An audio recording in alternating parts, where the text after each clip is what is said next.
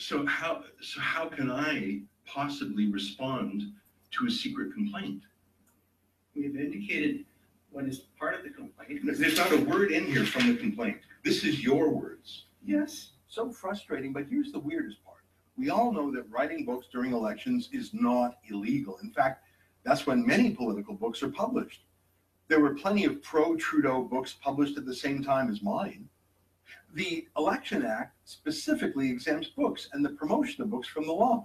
And in their threat letter to me, they actually quote the section that proves I'm exempt. Look at this. I have never seen a letter of accusation, a threat letter before, from any public authority that contains within it a defense against the accusation. I'm talking about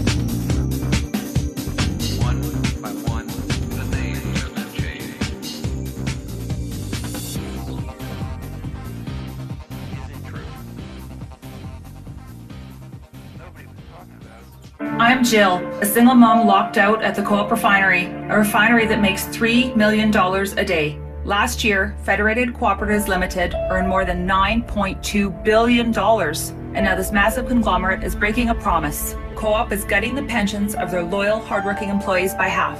What are we to do but fight against a greedy corporate bully? It's like David and Goliath, but this time you can help the underdog win. Go to boycottcoop.ca. A message from Unifor. So welcome back to All Hell Can't Stop Us. Sorry about the sound quality. This is going to be a little bit of a different podcast. Normally, I bring you information and news about the world and what's going on in my life. I'm Jeff Cliff. And to give you an alternative to something else to listen to, something else to watch than the Super Bowl, something else to listen to than the IFPI, the RIAA, the MPAA, Netflix, Spotify, and other forms of corporate media. What you just heard at the beginning, the two clips, the first is and we're going to get right into this, an excerpt from a video. The video, unfortunately, is not Creative Commons, so I can only use little bits and clips of it, which are hopefully fair enough to not get snagged from the Content ID bot at YouTube, from one Ezra Levant, who's such a shit disturber, but is in trouble again. This time for publishing a book, tentatively due to publishing it during an election time, during the last election. Now, this is not a book that I have read. Ezra Levant has written a bunch of books and has gotten in trouble for previous stances that he has taken on various things, agree or disagree with him. But in this case, he's got a video that he was told not to take, which is kind of interesting, of a quote-unquote voluntary meeting between him and some Elections Canada officials of some kind. He points out that the two officials they brought in were really, really high-powered interviewers. They both had former experience with the RCMP doing anti-terrorism interviews, which is kind of interesting. You don't really hear about that kind of interview happening so much. I wonder exactly who they have been interviewing. And the long story short is they are taking issue with the fact that he published a book during an election season. But as he pointed out, this is actually kind of common for people who are writing about politics to do here in Canada and in probably every other democratic country going back to the invention of the book. It's hard enough to get people to read, period. It's hard enough to get people interested in the democracy that they live in, that restrictions on when you can publish a book about the election it seems to fly right in the face of what exactly a democracy is about. Being able to be an informed voter, to be able to read up on the parties, the personalities in question, the leaders, the structure of the parties and the way that they are governed internally is something that within a democracy, or at least pseudo-democracy like Canada, you'd expect that we should be able to read, and therefore we should also be able to write about. And yet that is exactly what they're calling him in for this interview for. He shows during the interview that there was a letter sent to him in really kind of legalese and heavy letterhead from the Elections Canada people in question in Ottawa, basically telling him to come to Ottawa for an interview or some kind of not exactly a trial, but a discussion. And it was made very clear in the letter that this was not going to be wise to avoid going to this meeting. So he shows up. He's not impressed, as usual. I mean, I don't imagine what they expected pulling Ezra Levant into a meeting.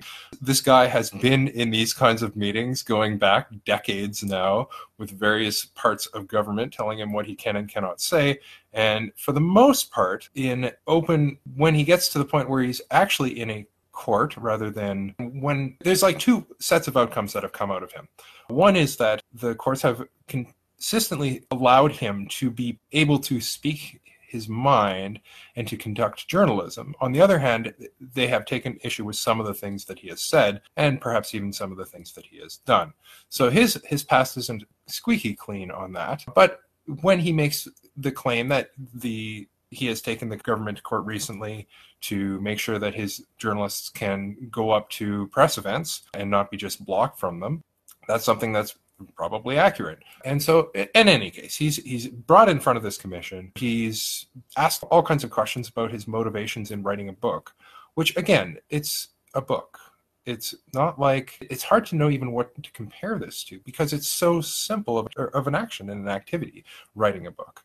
So nevertheless, they're giving him all kinds of hassles for this, and they're threatening to do a lot deeper of an investigation into him and his motivations in writing this book. So it's worth, I think, at this point, going to the library and getting this book, because if the federal government is that interested in squashing this book and preventing people from reading it, that they would pull the author in front of a commission and threaten him. Yeah, he's a bit of a wiener. I'll agree with that comment from the peanut gallery. But nevertheless, the fact that the government of Canada is pulling in an author into a meeting and saying, oh, you should have checked with us before thinking of writing this book.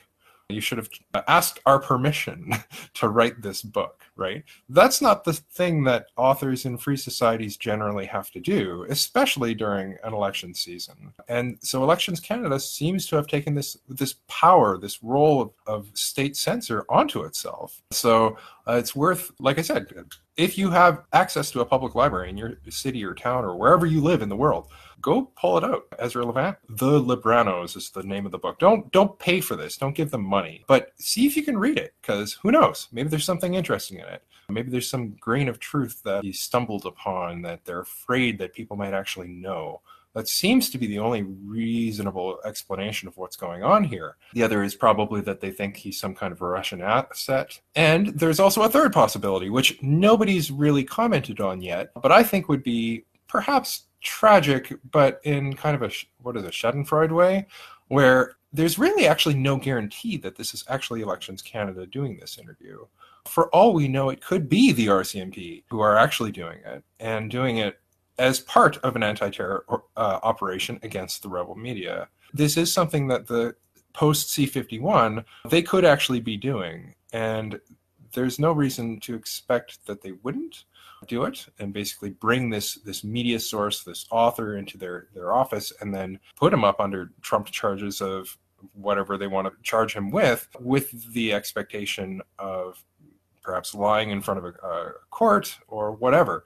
The options are pretty open as far as under C-51 what they could do. And the reason why I bring this up is Levant was actually a supporter of Stephen Harper and his government, and for the most part cheered him on as he stripped the rights of journalists and authors and publishers away, at least insofar as the RCMP is able to come into their lives and arrest them without charge and put them in secret courts, just like this could very well be, and not give access to lawyers, not give a due process, and just as in this case, not even tell you the charges against you, right? So this is the sort of thing where it would be a little bit just if he was one of the examples that we could point to and say, hey, this is what's wrong with C-51, but that's going on. One of the other things going on is Zero Hedge has also been under the ban hammer.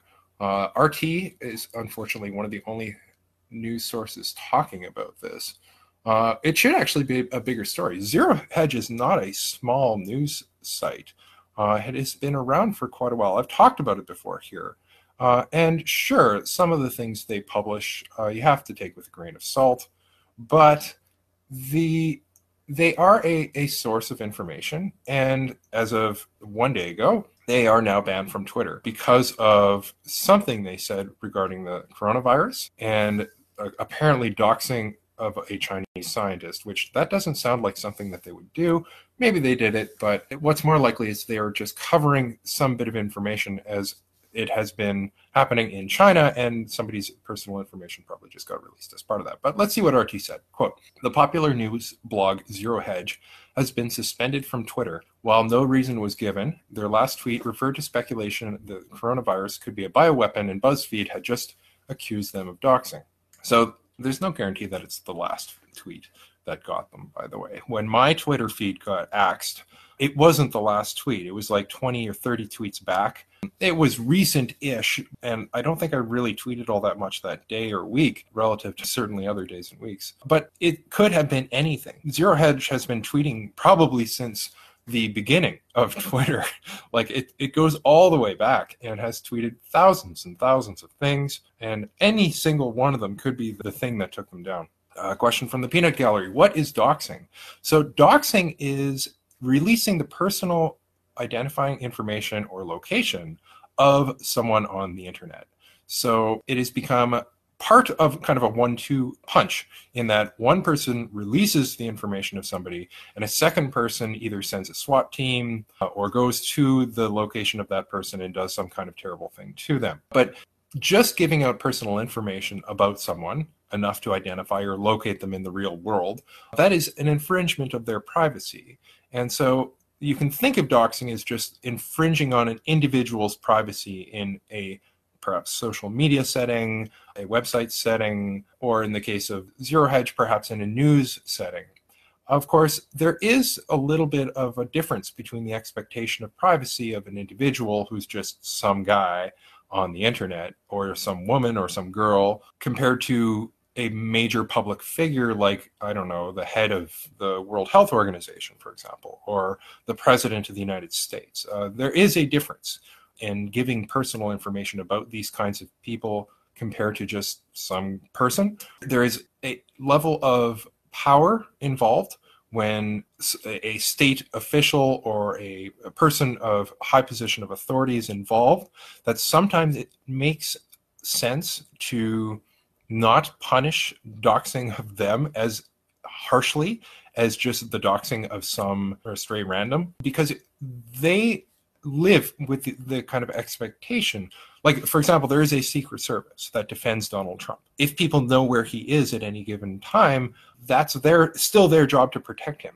Joe Blow working at McDonald's does not have a Secret Service. They don't have a security detail. They don't have a bodyguard to protect him from the guy waiting behind the next back alley who just happens to know where he is and where he works and can figure out the path between where he lives and where he works and the routes he's going to take. So there is a harm in infringing someone's privacy, but the harm is different depending who it is. And that's kind of a topic we can get into deeper and deeper. But in the meanwhile, quote, the site's a Zero Hedge, their last tweet before the suspension referenced a paper by Indian scientists, blah, blah, blah, blah. That part isn't all that interesting. Quote, Twitter does not have to comment on reasons for suspending or banning any particular account, leaving Zero Hedge's 673,000 or so followers in the dark on Friday afternoon. And without notifying them, I will point out, when someone gets banned from Twitter, they just disappear from everyone's feed.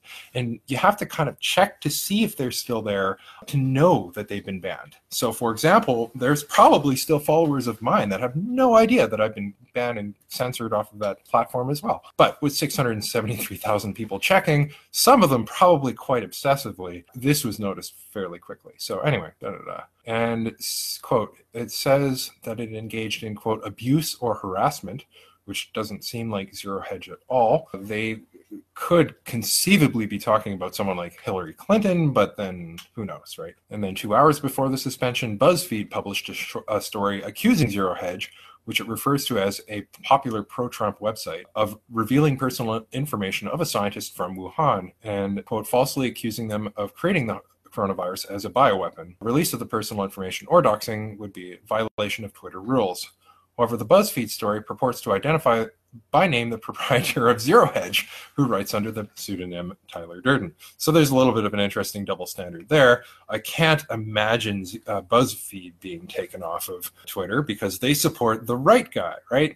They don't support the wrong guy. Now let's just even assume for the moment that Zero Hedge actually supports Trump. I don't personally think they do. I think they're just celebrating and just drooling over catastrophes of any kind, of which, of course, Trump provides us with all kinds of possibilities for what could go wrong.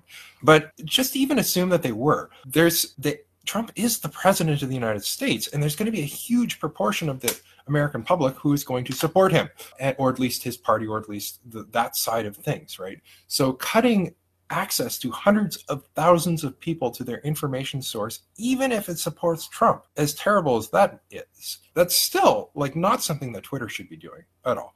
Because with the power to do that, with the power to cut access to the support network of Donald Trump and his news, i.e. not fake news, but actual news purveyors, it's going to, one, drive, again, people underground, as far as accessing even more sketchy information sources. And two, it's basically creating this weird unlevel playing field on Twitter where you have to be ideologically in line with the CEO, for example, Jack Dorsey, and his tribe in order to even participate in a public forum or the public forum such as Twitter. Let them do it to Trump, if and only just Trump. See, even Trump, like if they just got rid of Trump, there's plenty of reasons why Trump should not be on Twitter. Like he really does violate their rules in a big way. He is not a news source. He is just he is a very important guy, but it's not, Zero Hedge has so much more going for it as a source of information that the world should have access to. It's that much more of a tragedy with them being kicked off. So let's see, quote, this is from Ryan Broderick, I've reached out to Twitter for clarity on this, but it looks like Zero Hedge may have just been suspended following my piece about them doxing Chinese scientists, accusing him of what. So again, speculation from BuzzFeed. Surprise, surprise. BuzzFeed speculating on things. And then it basically says the same thing again. Let's see, some complaints about BuzzFeed, which are not really relevant. But anyway, so Zero Hedge still exists. You can still access it. You can still go to their website. You can still bookmark their website. And you can still read their articles, which are usually longer than 288 characters, some of which are worth reading, some of which are not worth as much. But now that they have been banned from Twitter, if you are using Twitter, first of all, you should be considering leaving Twitter because they've been doing this more and more often to bigger and bigger targets. I don't even know if there's been a target this big that has gotten the cut, but they've certainly censored the voices of millions of people by this point and prevented millions of people from learning about the world from the information sources that they choose, biased or otherwise. And so instead of using Twitter, consider using the Fediverse. You can go, I'm going to leave a couple of places, links in the thread where this video is posted later.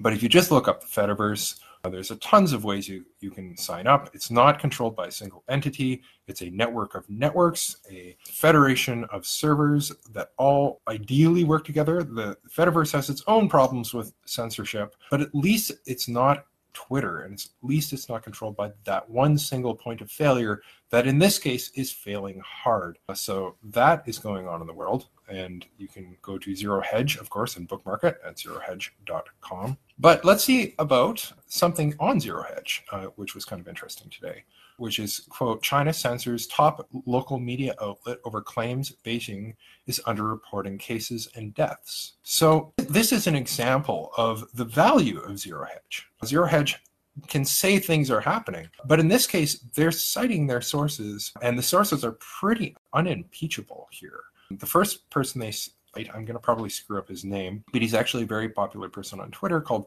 Balaji S. Srinivasan, I'm pronouncing that right, at BALAJIS.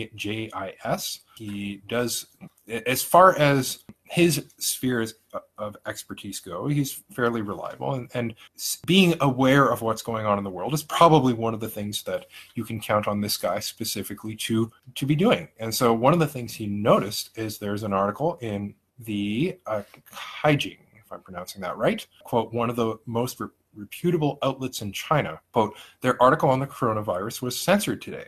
It claims significant underreporting of both cases and deaths, especially among the elderly.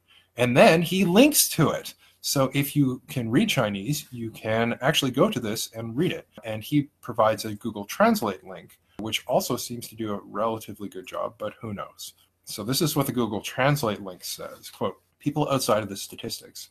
They died of, quote, general pneumonia, from Fangyong Liu and others. This person interviewed more than 10 family patients, most of them infected. They also support the elderly and pregnant women in various hospitals. Their families are on the front line of life and death. Quote, finance reporter Fang, quote, the Lum Mei family received a cremation note. Her mother-in-law, a 73-year-old man, mother-in-law? Died of breathing at home and was rushed to the hospital. Lu Mai told the Kaijing reporter that the elderly had symptoms of the suspected new type of coronavirus, pneumonia, on January 21st. The diagnosis results showed that the lung was highly infected in the 4th hospital of Wuhan.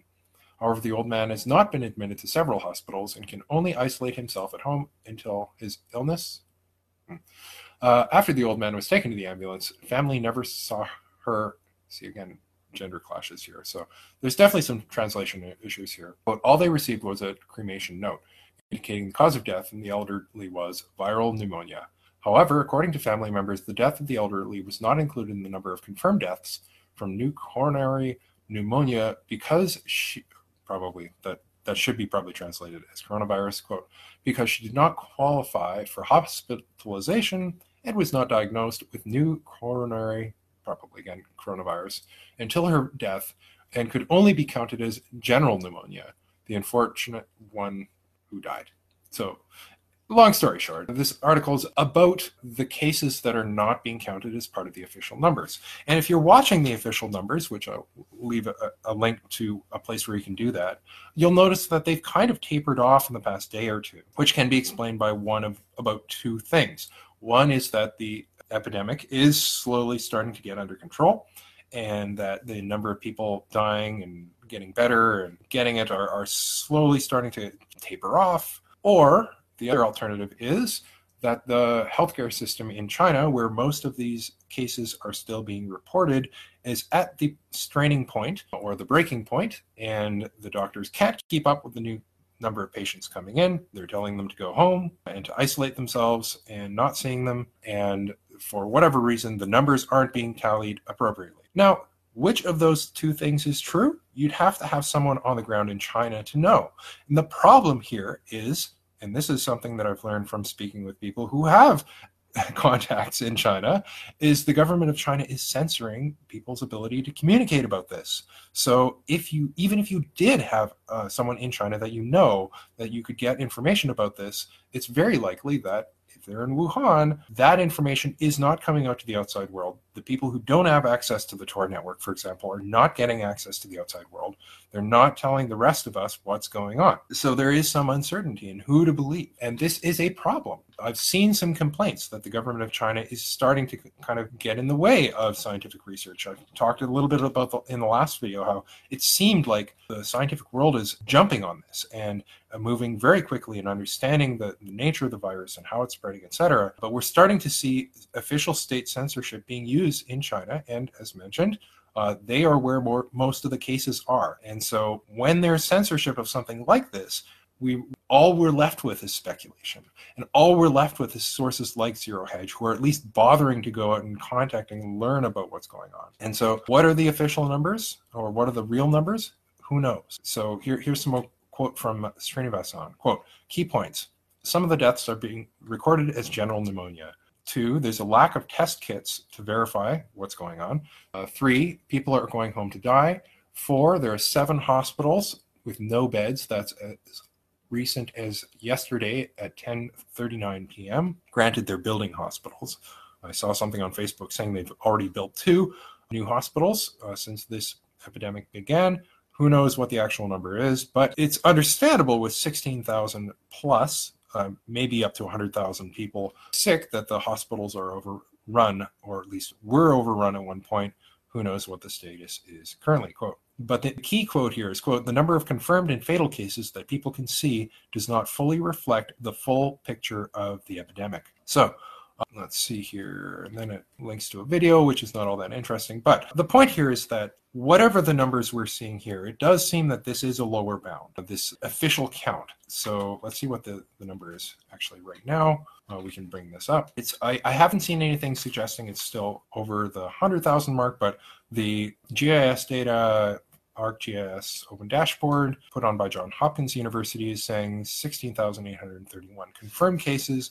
So it's probably over that. But that's one of the things that's going on in the world. Let's see what else we got going on. I think actually this is about the time I was going to play. Now, normally I'd play a song at this point, a Creative Commons or freely shareable song. I will point out, though, I did make a mistake last week. And this is the first mistake, so hopefully there's not any more of those going in my archives. But I thought Ninja Spark was one of the 8-bit peoples. And 8-bit peoples released a huge trove of 8-bit music to the world for free, and I thought that Ninja Spark was among them. And in my audio player, it was listed with a bunch of the other 8-bit music, or 8-bit people's 8-bit music, and unfortunately it was not. So I have to, I'm sorry Ninja Spark, if you're out there, I didn't mean to include you with the 8-bit peoples and classify your song incorrectly. YouTube and Facebook both have removed that video anyway, so I don't think there's very much harm in the reach that it got. But nevertheless, I do try to have something for the rest of you to enjoy that you can freely share. Unfortunately, that's probably not one of them. The other thing that happened this week is I got a reply from episode 48. Episode 48 was similarly censored. Google saw I had 2 songs on episode 38. One, I actually got written permission from the copyright holder that I would be able to include it. The other was just a general Creative Commons song, part of a wired CD released in 2004 to showcase what Creative Commons could do. Unfortunately, YouTube's Content ID got a hit on that, and I appealed the video, and as usual, as my previous appeals have mostly gone, the appeal goes to a copyright collection agency of some kind, and that agency has denied my request. So that video is going to stay off of YouTube for the time being, and you'll have to go to other sources of media to listen to that particular episode. And then the other thing that happened this week, of course, is my MP3 player died. So normally I'd have some music to listen to during the week so I can give you something after kind of sorting through what the good stuff is and what isn't. Unfortunately, this week I do not have that, so I'm going to have to go a little bit into my archives and pull something out. And what I'm going to pull out here and play for you isn't actually a song. It is a meditation timer, or a meditation. Now, I've already played 2 of these in the past. I believe one of them on this show before, in one of the very, very early episodes. It was like episode 2 or 3. But I haven't played the 3rd one yet. And so how this is going to work is I'm going to give more instructions on how to do meditation and what to do. perhaps later. But the first three you don't get instructions for. You just have to listen to them like you'd listen to any song, and to just listen, I guess. To do nothing but listen, perhaps. I don't want to give too much more instruction than that. This is going to be a little bit of a longer one, just a heads up, but we're going to do this together. So if you're doing something, perhaps keep doing it, but if you're not doing something, perhaps just don't do something for a while. So let's see how this works, and hopefully you enjoy, and I'll catch you after the interlude.